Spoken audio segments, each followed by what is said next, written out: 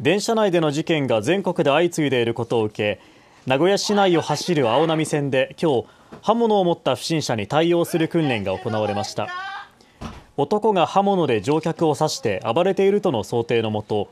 乗務員は乗客を安全な場所に誘導すると同時に警察に連絡を入れます。駆けつけた警察官が車両の中に突入し、さすまたと防護盾を使って不審者を取り押さえました。